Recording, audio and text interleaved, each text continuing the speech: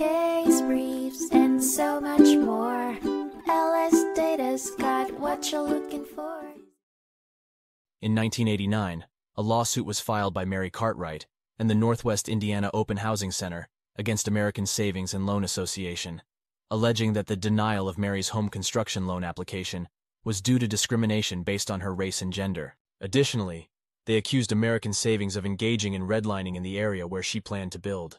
The case, Cartwright v. American Savings and Loan Assin, was heard by the United States Court of Appeals for the Seventh Circuit. Mary and her second husband purchased lots to build a home and applied for a $90,000 mortgage loan from American Savings, estimating the value of their new residence at $91,250.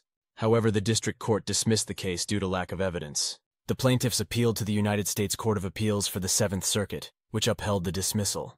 The court dismissed the appellant's claims under the Fair Housing Act, Equal Credit Opportunity Act, and Civil Rights Act, finding that there was insufficient evidence to prove that Mary Cartwright faced discrimination or that American Savings engaged in redlining. The court also concluded that Mary was not creditworthy, and thus the ruling was in favor of American Savings. The trial court's findings and conclusions were upheld, and the plaintiff's appellants were ordered to bear the costs of the appeal. Case briefs, and so much more. LSData's got what you're looking for. Visit lsd.law, elevate your mind. Leave the stress of class.